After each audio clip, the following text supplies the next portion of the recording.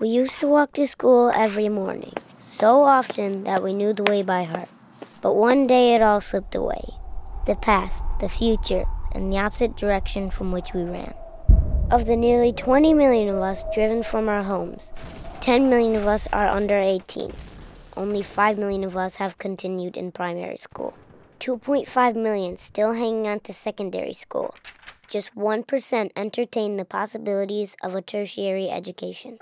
So many of us ask, what more is there to learn? Because for everything we knew, we never imagined this. Our lives torn from our hands, the question on the tip of all our tongues. When can we go back? But we must keep walking on, walking to school. Everything's still ahead of me. It's the only way to know where we're going and how to get there.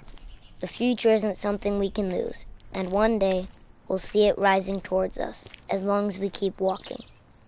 Won't you walk with me? We are going the same way after all.